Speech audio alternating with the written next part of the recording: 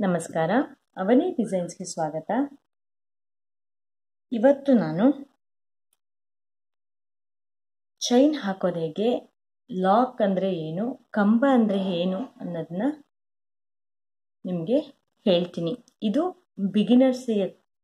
ಬಿಗಿನರ್ಸಿಗೋಸ್ಕರ ಮಾಡಿರೋ ವಿಡಿಯೋ.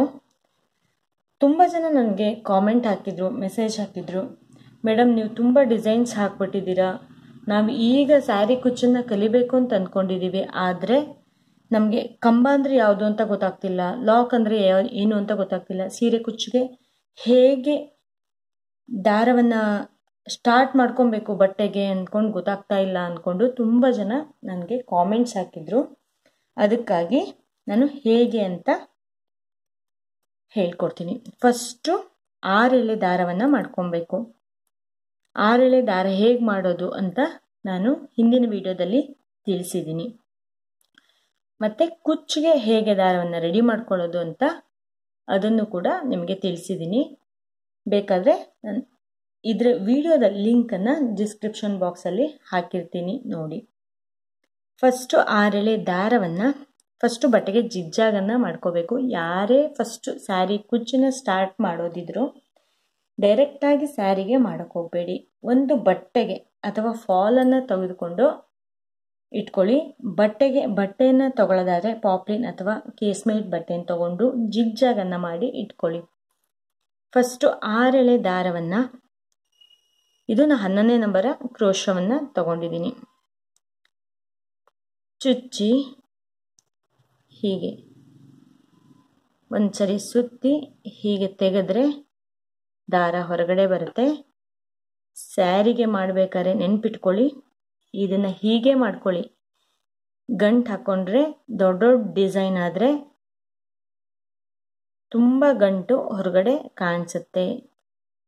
ಹೀಗೆ ಎಕ್ಸ್ಟ್ರಾ ಇರೋ ದಾರವನ್ನು ಹೀಗೆ ಇಟ್ಕೊಳ್ಳಿ. ನಾವು ಫಸ್ಟ್ ಯಾವಾಗಲೂ ಕುಚ್ಚು ಕಟ್ಟಕ್ಕೆ ದಾರವನ್ನು ಬಿಟ್ಕೊಂಡಿರ್ತೀವಿ, ಅಂದರೆ 3 ಚೈನು 4 ಚೈನು ಅಂತ ಹಾಕ್ಕೊಂಡಿರ್ತೀವಲ್ಲ, ಆ ದಾರದ ಜೊತೆಗೆ ಕುಚ್ಚಿನ ಜೊತೆಗೆ ಈ ದಾರ ಕೂಡ ಹೋಗ್ಬಿಟ್ಟಿರುತ್ತೆ.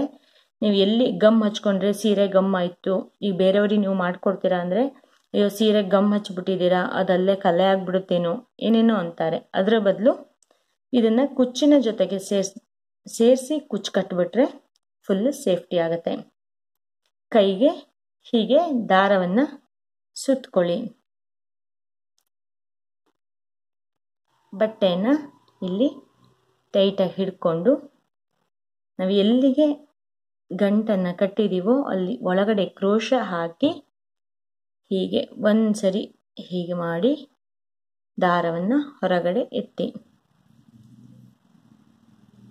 ನಿಮ್ಮ ಎಡಗಡೆಯಿಂದ ಬಲಗಡೆಗೆ ಒಂದು ಸರಿ ಕ್ರೋಶದ ಮೇಲೆ ದಾರ ಬಂದು ಈ ದಾರದ ಒಳಗಡೆ ಹೋದರೆ ಹೀಗೆ ಲೂಸಾಗಿ ಇರಬೇಕು. ಎಡಗಡೆಯಿಂದ ಕ್ರೋಶವನ್ನು ಬಲಗಡೆಗೆ ಸುತ್ಕೋಬೇಕು. ಕ್ರೋಶದ ಮೇಲೆ ಒಂದೆಳೆ ಅಂದರೆ 6 ಎಳೆ ಇರುತ್ತಲ್ಲ, ಆ ದಾರ ಕ್ರೋಶದ ಮೇಲೆ ಬಂದು ಮುಂಚಿನ ಇರುವ ಹೋಲ್ನ ಒಳಗಡೆ ಹೋದರೆ ಇದು ಚೈನ್ ಅಂತ ಅನ್ಸ್ಕೊಳ್ಳುತ್ತೆ. ಗೊತ್ತಾಯ್ತಾ ಫ್ರೆಂಡ್ಸ್? ಈ ದಾರವನ್ನು ಕೈಗೆ ಯಾಕೆ ಸುತ್ಕೊತೀವಿ ಅಂದರೆ ಟೈಟಾಗಿ ಇರಬೇಕು ದಾರ ಅನ್ನೋ ಕಾರಣ. ನೀವು ಲೂಸಾಗಿ ಬಿಟ್ಬಿಟ್ರೆ ಡಿಸೈನು ಚೆನ್ನಾಗಿ ಬರೋಲ್ಲ. ಇಲ್ಲಿ ನೋಡಿ, ಹಾಕೋದೇ ತುಂಬ ಕಷ್ಟ ಆಗುತ್ತೆ. ಅದಕ್ಕಾಗಿ ನಾವು ಕೈಗೆ ಟೈಟಾಗಿ ಸುತ್ಕೊಬೇಕು. ಎಡಗಡೆಯಿಂದ ಕೆಳಗಡೆಯಿಂದ ದಾರದ ಕೆಳಗಡೆಯಿಂದ ಮೇಲ್ಗಡೆ ಎತ್ತಿದ್ರೆ ಕ್ರೋಶದ ಮೇಲೆ ದಾರ ಬರುತ್ತೆ. ದಾರವನ್ನು ಮುಂಚಿನ ಹೋಲಿನಲ್ಲಿ ಒಳಗಡೆ ತೆಗೆದ್ರೆ ಈ ಥರ ದಾರ ಬರುತ್ತೆ. ಇದಕ್ಕೆ ನಾವು ಚೈನ್ ಅಂತ ಹೇಳ್ತೀವಿ. ಗೊತ್ತಾಯ್ತಾ ಫ್ರೆಂಡ್ಸ್? ಈಗ ನೆಕ್ಸ್ಟು ಕ್ರೋಶವನ್ನು, ಈಗ ಚೈನ್ ಹಾಕಿ ಆಯಿತು. ಕ್ರೋಶವನ್ನು ಚೈನ್ ಎಲ್ಲಿವರೆಗೆ ಬರುತ್ತೋ ಅಲ್ಲಿವರೆಗೆ ಹಿಂಗೆ ಹಿಡ್ಕೊಂಡು ಬಟ್ಟೆಗೆ ಡೈರೆಕ್ಟಾಗಿ ಚುಚ್ಚಿ ಇಲ್ಲೂ ಎಡಗಡೆಯಿಂದ ದಾರವನ್ನು ಕ್ರೋಶದ ಮೇಲೆ ಬರೋ ಥರ ಮಾಡಿ ಈ ಥರ ದಾರವನ್ನು ತೆಗೆದ್ರೆ ಮುಂಚಿನ ದಾರ ಮತ್ತೊಂದು ದಾರ, ಒಟ್ಟು 2 ಎಳೆ ದಾರ ಆಗುತ್ತೆ. ಮತ್ತೆ ಕ್ರೋಶದ ಮೇಲೆ ದಾರ ತಗೊಂಡು ಇವೆರಡನ್ನು ಹೊರಗಡೆ ತೆಗೆದ್ರೆ ಒಂದು ಲಾಕ್ ಗಂಟಾದಂಗೆ ಆಗುತ್ತೆ. ನಾವು ಇದಕ್ಕೆ ಲಾಕ್ ಅಂತ ಕರಿತೀವಿ. ಕ್ರೋಶದ ಒಳಗಡೆ ಒಂದು ದಾರ ಇರುತ್ತೆ. ದಾರ ಇದ್ದ ಹಾಗೆಯೇ ಬಟ್ಟೆಗೆ ಚುಚ್ಚಿ ದಾರವನ್ನು ತೆಗೆದುಕೊಂಡ್ರೆ ಎರಡು ಸರಿ ದಾರ ಕ್ರೋಶದಲ್ಲಿ ಕಾಣಿಸ್ತಾ ಇದೆಯಾ, 2 ಸರಿ ದಾರ ಕಾಣಿಸುತ್ತೆ. ಇವೆರಡು ದಾರವನ್ನು ಒಟ್ಟಿಗೆ ಒಂದೇ ಸರಿಗೆ ಹೀಗೆ ತೆಗೆದ್ರೆ ಇದು ಲಾಕ್ ಅಂತ ಅನ್ಸ್ಕೊಳ್ಳುತ್ತೆ. ಲಾಕ್ ಹೇಗೆ ಮಾಡೋದು ಅಂತ ಗೊತ್ತಾಯ್ತಲ್ವಾ? ಬಟ್ಟೆಗೆ ಡೈರೆಕ್ಟಾಗಿ ಚುಚ್ಚಬೇಕು, ದಾರವನ್ನು ತೆಗೆದುಕೊಳ್ಬೇಕು, ಇವೆರಡು ದಾರವನ್ನು ಒಂದೇ ದಾರದಲ್ಲಿ ತೆಗಿಬೇಕು. ಲಾಕ್ ಹೇಗಂತೆ ಗೊತ್ತಾಯ್ತಲ್ವಾ? ಈಗ ಕಂಬ, ಇದಕ್ಕೆ ಅಂದರೆ ಲಾಕ್ ಅಂತ ಹೇಳಿದ್ನಲ್ಲ, ಇದಕ್ಕೆ ಸಿಂಗಲ್ ಕ್ರೋಶೆ ಕೂಡ ಅಂತ ಹೇಳ್ತಾರೆ. ಈಗ ಡಬಲ್ ಕ್ರೋಶೆ ಅಂದರೆ ಕಂಬ ಅಂತ ಹೇಳ್ತೀವಿ. ಆ ಕಂಬವನ್ನು ಹೇಗೆ ಹಾಕೋದು ಅಂತ ತೋರಿಸ್ತೀನಿ. ಕ್ರೋಶದ ಮೇಲೆ ಒಂದು ಸರಿ ದಾರವನ್ನು, ಅಂದರೆ ಒಂದು ದಾರ ಕ್ರೋಶದಲ್ಲಿ ಇರುತ್ತೆ, ಮತ್ತೊಂದು ದಾರವನ್ನು ಕ್ರೋಶದ ಮೇಲೆ ಸುತ್ತಕೊಂಡು ಬಟ್ಟೆಗೆ ಚುಚ್ಚಬೇಕು.